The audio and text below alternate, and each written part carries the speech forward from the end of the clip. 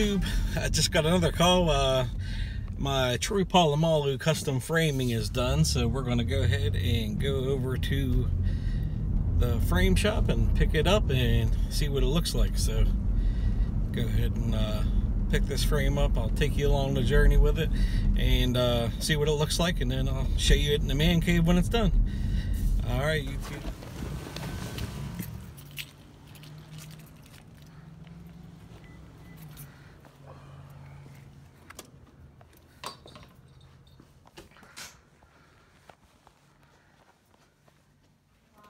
Hello, how you doing?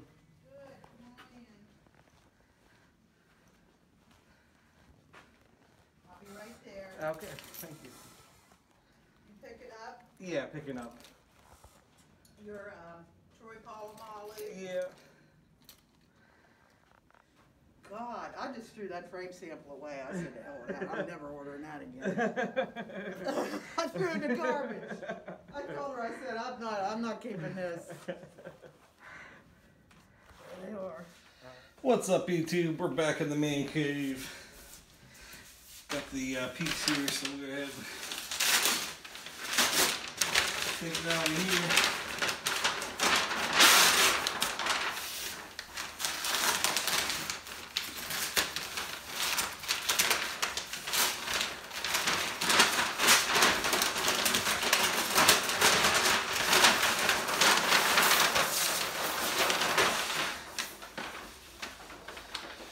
It's upside down there.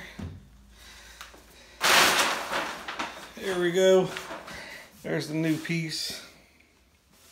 Troy Polamalu, 16 by 20. Got the gloves framed with it there. So it came out really nice. Wasn't the original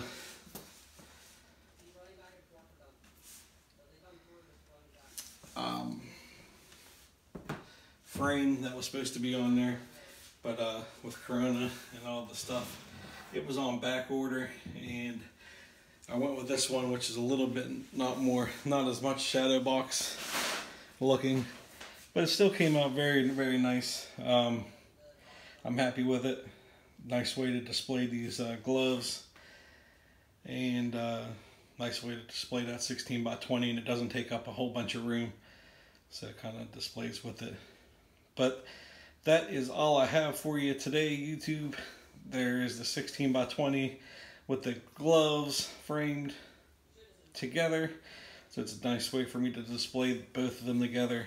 And I didn't have a Troy Polamalu nameplate, and I don't foresee me getting one anytime soon, if there's even any out there. So I just figured this would be the way to go with that. But that's all I got, YouTube. As always, make sure you guys like the video, comment, and subscribe to the channel. Let me know what you guys think about this one. Here it is. Troy Polamalu. Have a great one, Stiller Nation.